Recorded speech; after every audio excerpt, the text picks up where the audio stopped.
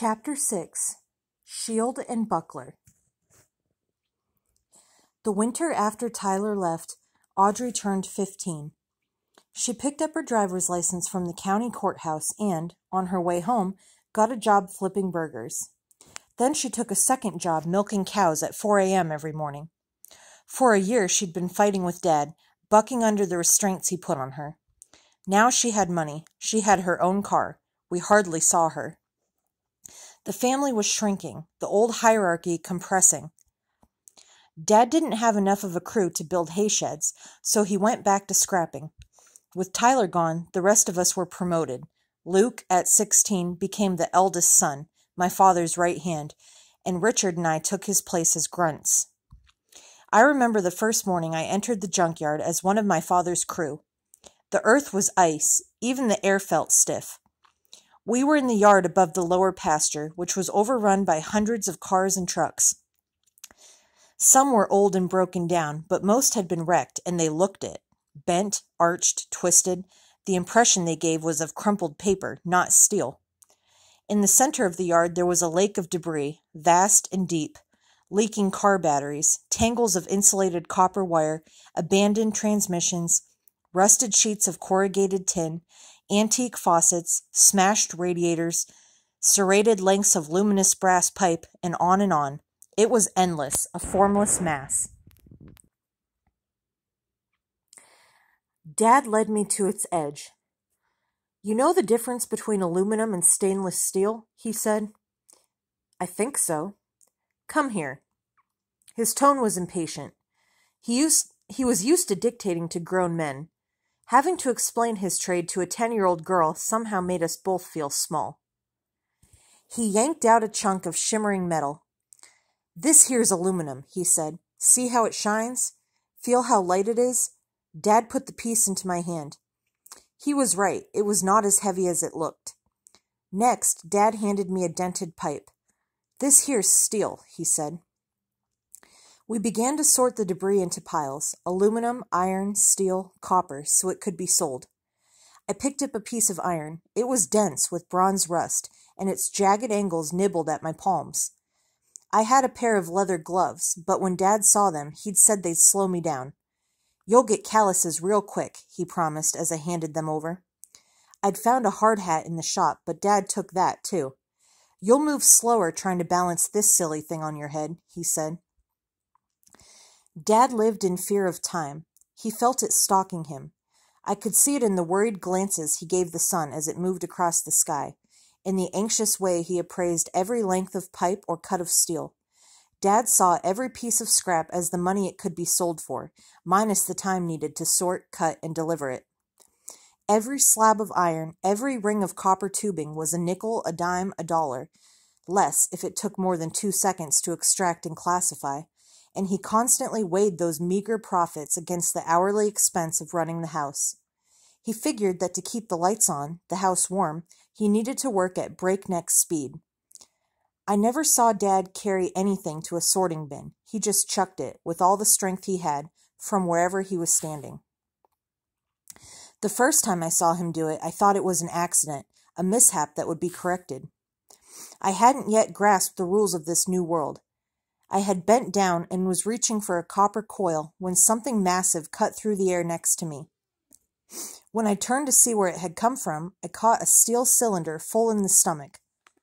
The impact knocked me to the ground. "Oops," Dad hollered. I rolled over on the ice, winded. By the time I'd scrambled to my feet, Dad had launched something else. I ducked but lost my footing and fell. This time I stayed down. I was shaking, but not from cold. My skin was alive and tingling with the certainty of danger. Yet when I looked for the source of that danger, all I could see was a tired old man tugging on a broken light fixture. I remembered all the times I'd seen one of my brothers burst through the back door, howling, pinching some part of his body that was gashed or squashed or broken or burned.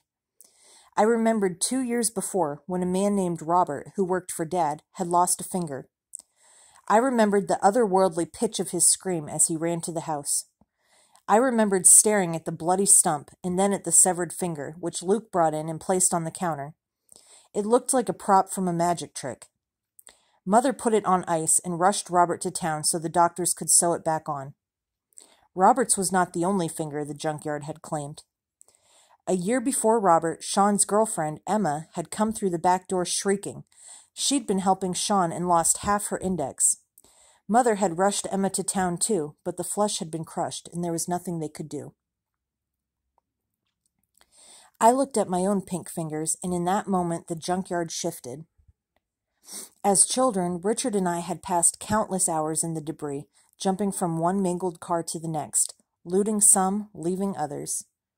It had been the backdrop for 1,000 imagined battles between demons and wizards, fairies and goons, trolls and giants. Now it was changed. It had ceased to be my childhood playground and had become its own reality, one whose physical laws were mysterious, hostile. I was remembering the strange pattern the blood had made as it streaked down Emma's wrist, smearing across her forearm, when I stood and, still shaking, tried to pry loose the small length of copper tubing. I almost had it when Dad flung a catalytic converter. I leapt aside, cutting my hand on the serrated edge of a punctured tank. I wiped the blood on my jeans and shouted, "Don't throw them here! I'm here!" Dad looked up, surprised. He'd forgotten I was there. When he saw the blood, he walked over to me and put a hand on my shoulder. "Don't worry, honey," he said. "God and his angels are here, working right alongside us. They won't let you be hurt." I wasn't the only one whose feet were searching for solid ground. For 6 months after the car accident, Mother had improved steadily, and we'd thought she would fully recover. The headaches had become less frequent, so that she was shutting herself in the basement only 2 or 3 days a week. Then the healing had slowed. Now it had been 9 months. The headaches persisted, and Mother's memory was erratic. At least twice a week, she'd ask me to cook breakfast long after everyone had eaten and the dishes had been cleared. She'd tell me to weigh a pound of yarrow for a client, and I'd remind her that we'd delivered the yarrow the day before. She'd begin mixing a tincture, then a minute later couldn't remember which ingredient she'd added, so that the whole batch had to be tossed. Sometimes she would ask me to stand next to her and watch, so I could say, "You already added the lobelia. Next is the blue vervain." Mother began to doubt whether she would ever midwife again, and while she was saddened by this, Dad was devastated. His face sagged every time Mother turned a woman away. "What if I have a migraine when she goes into labor?" she told him. "What if I can't remember what herbs I've given her, or the baby's heart rate?" In the end, it wasn't Dad who convinced Mother to midwife again. She convinced herself, perhaps because it was a part of herself she couldn't surrender without some kind of struggle. That winter, she midwifed 2 babies that I remember. After the first, she came home sickly and pale, as if bringing that life into the world had taken a measure of her own. She was shut in the basement when the second call came. She drove to the birth in dark glasses, trying to peer through the waves distorting her vision. By the time she arrived, the headache was blinding, pulsing, driving out all thought. She locked herself in a back room, and her assistant delivered the baby. After that, Mother was no longer the midwife. On the next birth, she used the bulk of her fee to hire a second midwife to supervise her. Everyone was supervising her now, it seemed. She had been an expert in uncontested power. Now she had to ask her 10-year-old daughter whether she'd eaten lunch. That winter was long and dark, and I wondered if sometimes Mother was staying in bed even when she didn't have a migraine. At Christmas, someone gave her an expensive bottle of blended essential oils. It helped her headaches, but at $50 for 1/3 of an ounce, we couldn't afford it. Mother decided to make her own. She began buying single, unmixed oils, eucalyptus and helichrysum, sandalwood and ravensara, and the house, which for years had smelled of earthy bark and bitter leaves, suddenly smelled of lavender and chamomile. She spent whole days blending oils, making adjustments to achieve specific fragrances and attributes. She worked with a pad and pen so she could record every step as she took it. The oils were much more expensive than the tinctures. It was devastating when she had to throw out a batch because she couldn't remember whether she'd added the spruce. She made an oil for migraines and an oil for menstrual cramps, one for sore muscles and one for heart palpitations. In the coming years, she would invent dozens more. To create her formulas, Mother took up something called muscle testing, which she explained to me as asking the body what it needs and letting it answer. Mother would say to herself aloud, "I have a migraine. What will make it better?"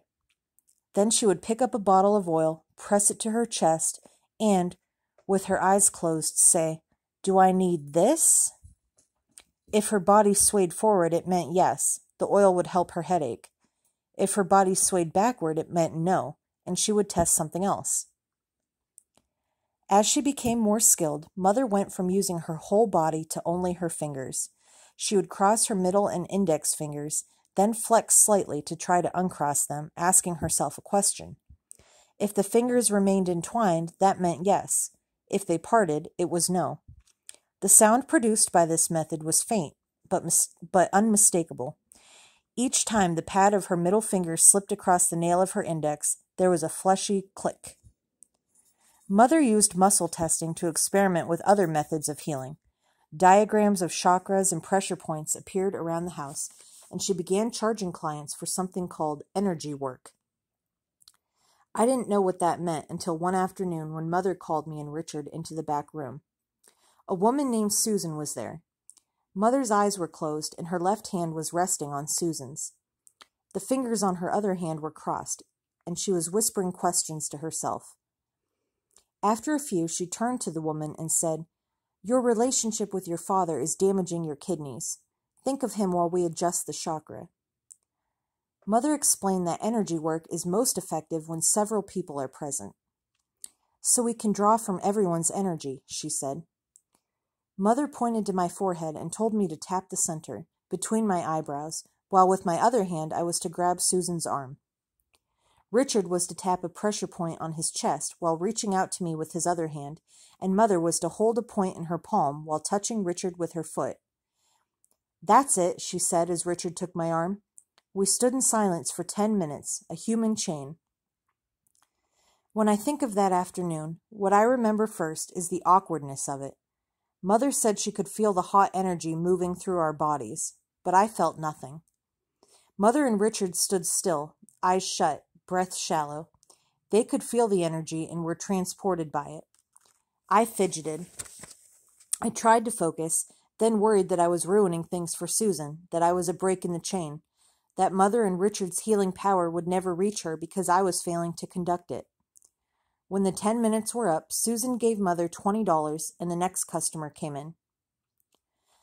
If I was skeptical, my skepticism was not entirely my fault. It was the result of my not being able to decide which of my mothers to trust. A year before the accident, when Mother had first heard of muscle testing and energy work, she'd dismissed both as wishful thinking. "People want a miracle," she'd told me. "They'll swallow anything if it brings them hope, if it lets them believe they're getting better. But there's no such thing as magic. Nutrition, exercise, and a careful study of herbal properties, that's all there is. But when they're suffering, people can't accept that." Now, Mother said that healing was spiritual and limitless. Muscle testing, she explained to me, was a kind of prayer, a divine supplication, an act of faith in which God spoke through her fingers. In some moments I believed her, this wise woman with an answer to every question, but I could never quite forget the words of that other woman, that other mother, who was also wise. There's no such thing as magic. One day, Mother announced that she had reached a new skill level. "I no longer need to say the question aloud," she said. "I can just think it." That's when I began to notice Mother moving around the house, her hand resting lightly on various objects as she muttered to herself, her fingers flexing in a steady rhythm. If she was making bread and wasn't sure how much flour she'd added, click, click, click. If she was mixing oils and couldn't remember whether she'd added frankincense, click, click, click. She'd sit down to read her scriptures for 30 minutes, forget what time she'd started, then muscle test how long it had been. Click, click, click. Mother began to muscle test compulsively, unaware she was doing it, whenever she grew tired of a conversation, whenever the ambiguities of her memory, or even just those of normal life, left her unsatisfied. Her features would slacken, her face become vacant, and her fingers would click like crickets at dusk. Dad was rapturous. "Them doctors can't tell what's wrong just by touching you," he said, glowing, "but Mother can." The memory of Tyler haunted me that winter. I remembered the day he left, how strange it was to see his car bumping down the hill loaded with boxes. I couldn't imagine where he was now, but sometimes I wondered if perhaps school was less evil than Dad thought, because Tyler was the least evil person I knew, and he loved school, loved it more, it seemed, than he loved us. The seed of curiosity had been planted. It needed nothing more than time and boredom to grow. Sometimes, when I was stripping copper from a radiator or throwing the 500th chunk of steel into the bin, I'd find myself imagining the classrooms where Tyler was spending his days. My interest grew more acute with every deadening hour in the junkyard, until one day I had a bizarre thought that I should enroll in the public school. Mother had always said we could go to school if we wanted. We just had to ask Dad, she said. Then we could go. But I didn't ask.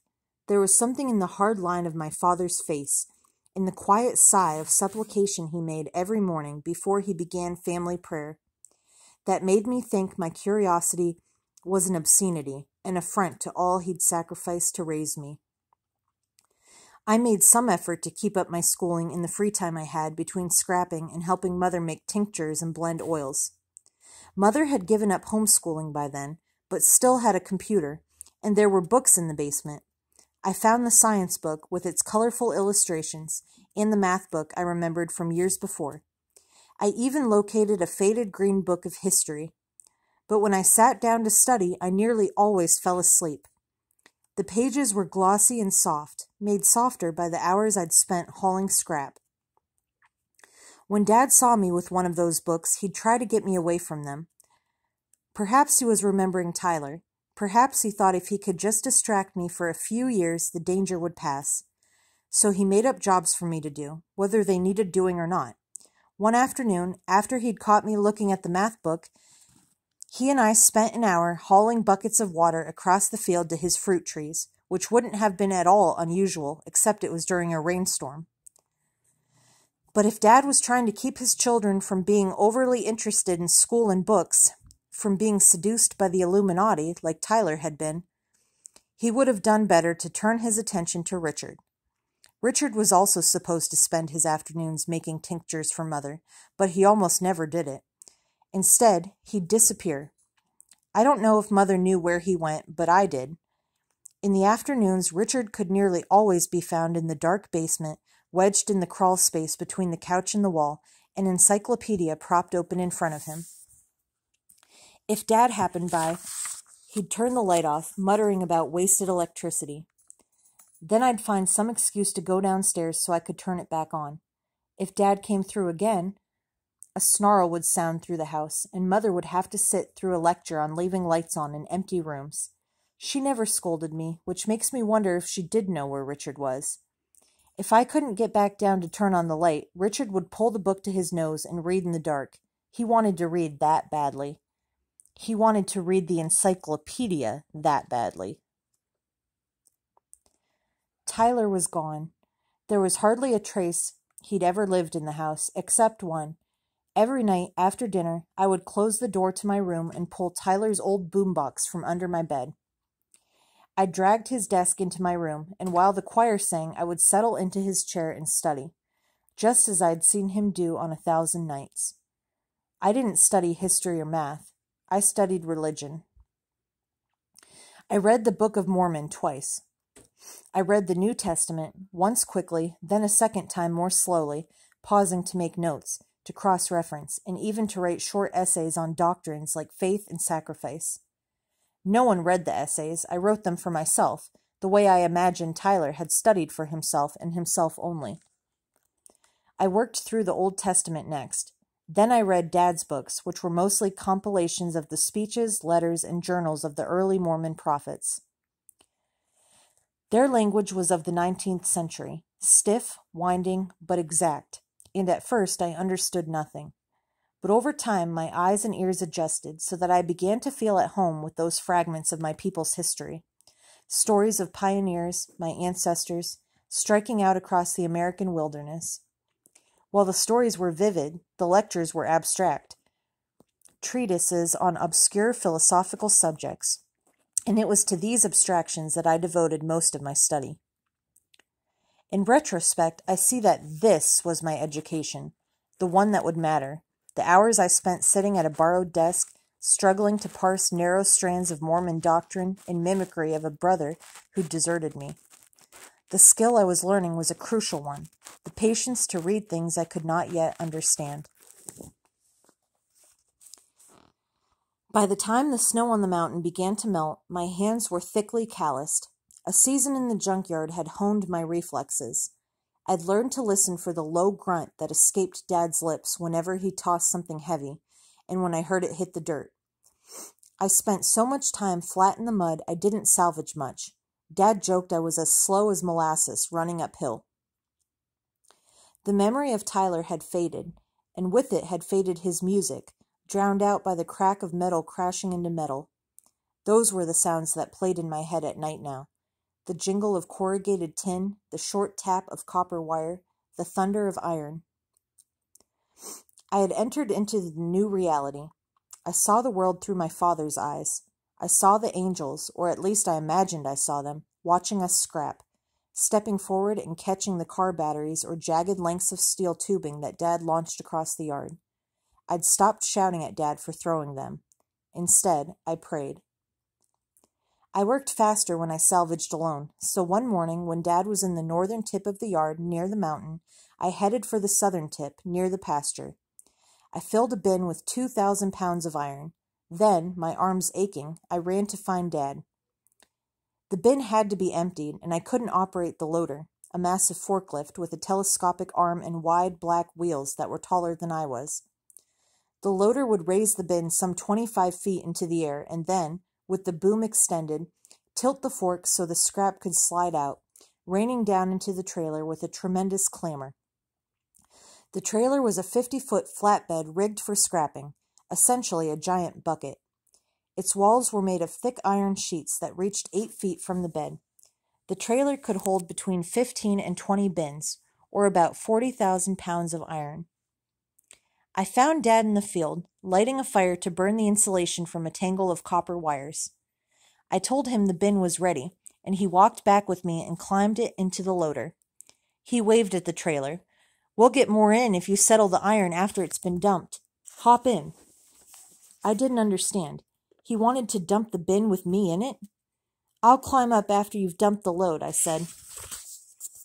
"No, this'll be faster," Dad said. "I'll pause when the bin's level with the trailer wall so you can climb out. Then you can run along the wall and perch on top of the cab until the dump is finished." I settled myself on a length of iron. Dad jammed the forks under the bin, then lifted me and the scrap and began driving full throttle toward the trailer's head. I could barely hold on. On the last turn, the bucket swung with such force that a spike of iron was flung toward me. It pierced the inside of my leg, an inch below my knee, sliding into the tissue like a knife into warm butter. I tried to pull it out, but the load had shifted, and it was partially buried. I heard the soft groaning of hydraulic pumps as the boom extended. The groaning stopped when the bin was level with the trailer. Dad was giving me time to climb onto the trailer wall, but I was pinned. "I'm stuck!" I shouted. Only the growl of the loader's engine was too loud. I wondered if Dad would wait to dump the bin until he saw me sitting safely on the semi's cab. But even as I wondered, I knew he wouldn't. Time was still stalking. The hydraulics groaned, and the bin raised another 8 feet. Dumping position. I shouted again, higher this time, then lower, trying to find a pitch that would pierce through the drone of the engine. The bin began its tilt, slowly at first, then quickly. I was pinned near the back. I wrapped my hands around the bin's top wall, knowing this would give me a ledge to grasp when the bin was vertical. As the bin continued to pitch, the scrap at the front began to slide forward, bit by bit, a great iron glacier breaking apart. The spike was still embedded in my leg, dragging me downward.